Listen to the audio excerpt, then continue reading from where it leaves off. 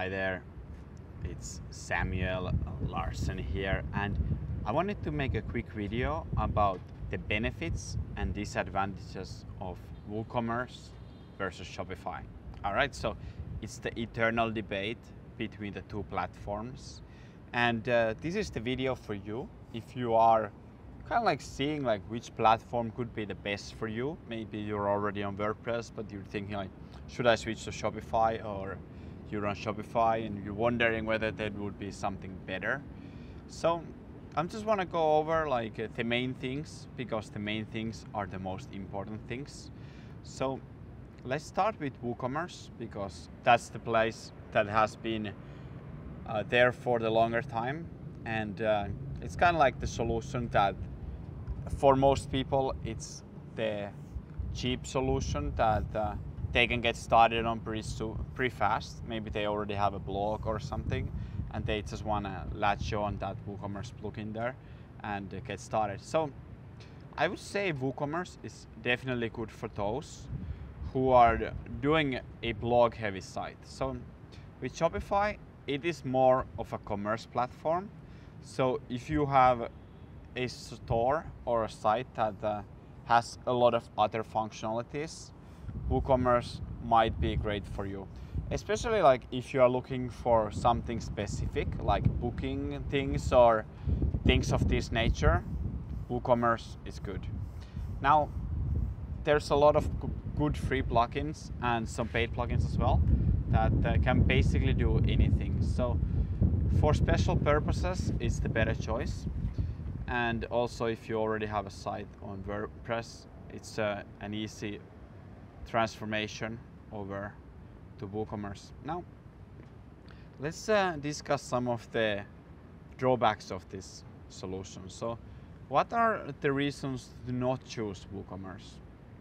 I would say like the biggest one is actually the one that has the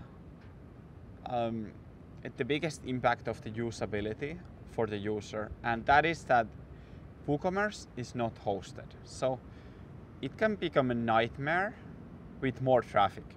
And with every e-commerce platform, you always want them to be scalable. So what happens if your business idea actually takes off and you become tremendously successful? You will hit a nightmare with this. And it does require a good server, and those server costs can often come and like end up being as much as a Shopify subscription would be. So WooCommerce really doesn't scale that well, and it's not as fast of a solution as Shopify would be.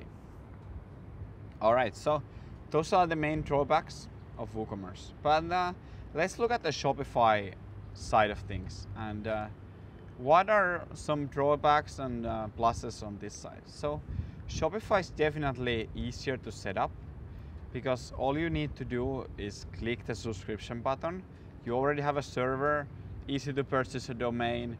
There's no need for you to go to any FTP servers or do anything of like PHP admin on any of that scary stuff.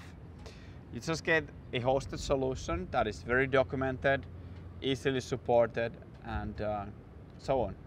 And in terms of like 2017, the big benefit of Shopify that I don't see WooCommerce catching up on anytime soon is the social commerce part. So Shopify will be easy to integrate with almost anything.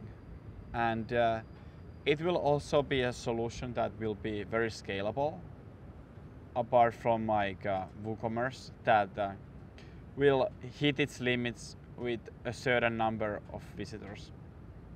All right, so drawbacks of Shopify.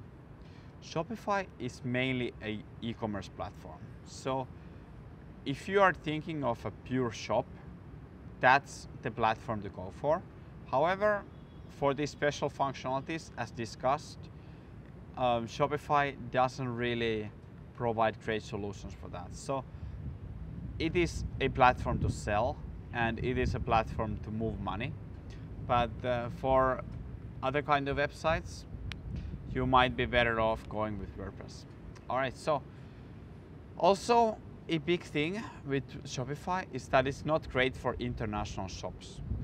We have a single currency checkout, and although there's a good language plugin right now, it's still not the best one for having a multi-language store. So another issue that a lot of people are running into is that it does require a lot of paid plugins. So Shopify stores can actually get quite costly if you are running them on a high level.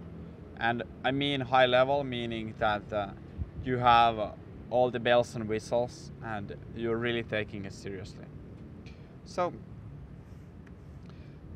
who should you go for? Really quickly, it just depends. Like, it really depends. So if you are not one of the exceptions that we covered, so if you are not a blogger or you don't require any specific functionalities, then Shopify will probably be the choice for you, and I would recommend that. So it's just easier to get started. You can test your ideas and you can scale. So it works on every part of the journey, and that's why it's such a great platform. And you cannot really be worried about these small costs if you are actually taking this business seriously.